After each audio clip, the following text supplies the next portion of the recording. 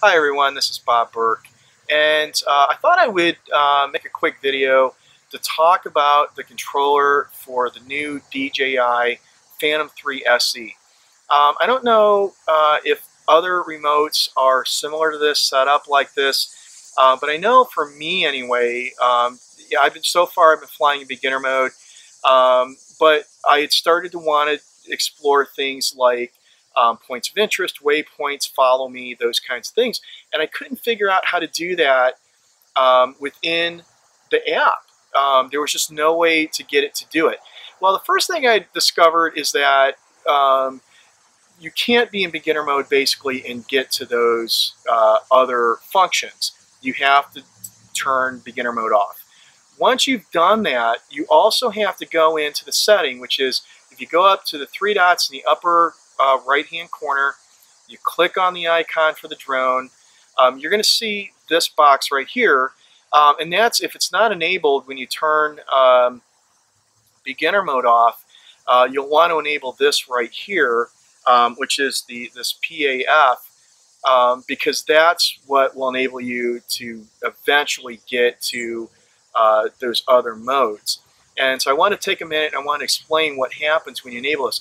But I also want to point out, if you look at this graphic right here, you're going to see it shows the PAF switch, but it seems to be pointing to the left-hand side of the controller.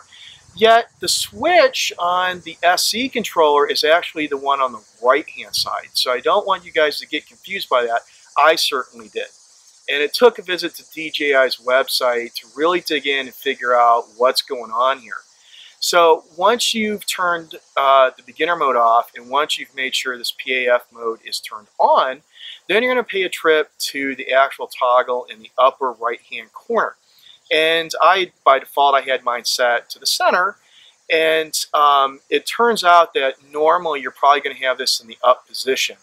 That one is the one that enables GPS function, the vision guidance that is on the SE, and I believe it's on the Pro and maybe even the Advanced.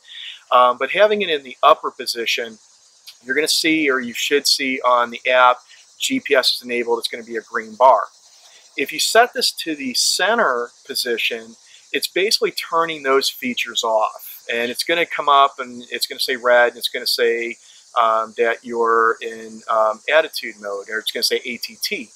And basically what this is doing is it's turning off GPS, it's turning off the vision positioning, and you might want to use that in places where GPS is really bad, places where there might be some kind of interference that would interfere with GPS, where you maybe need to manually guide it and not trust GPS.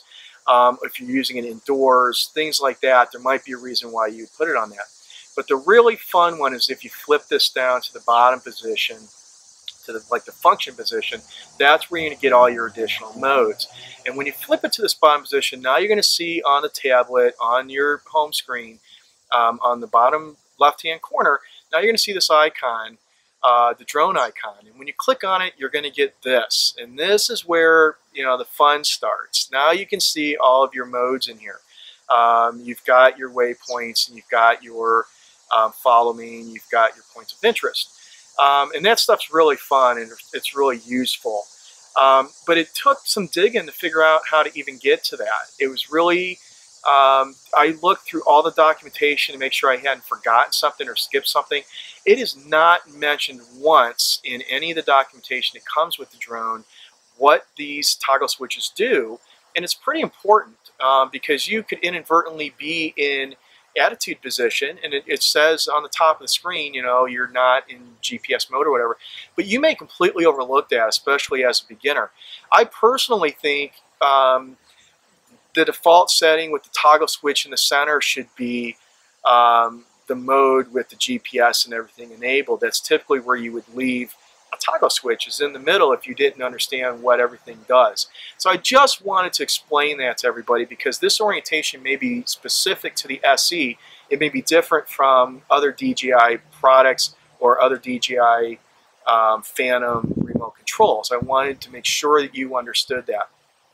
So the other part of this is, what does the toggle switch on the left-hand side do? The toggle switch on the left-hand side does three things. it can reset the controller to the drone. So if for some reason something happens and the controller isn't speaking to the drone, you can reestablish that communication. You can reset Wi-Fi. And to me, most importantly, it is a way on the remote to enable return to home. And as you can see here, I've actually labeled it RTH so that I would remember that. The reason that I feel like this is so important is, especially as a beginner, there are times when you get into a situation, you've got yourself in trouble, your drone's in trouble, and you panic. And I'm sure every drone person they have to have had this happen to them. And it can cause, you know, at the very least, damage to the drone, but it may also hurt somebody, damage property, get you in trouble, get the drone someplace that it shouldn't be. So when you're in that situation and you're panicking, yes, there's a return to home icon on the screen. But what happens if the app crashed? What happens if the battery in your phone or tablet dies and you don't have access to it?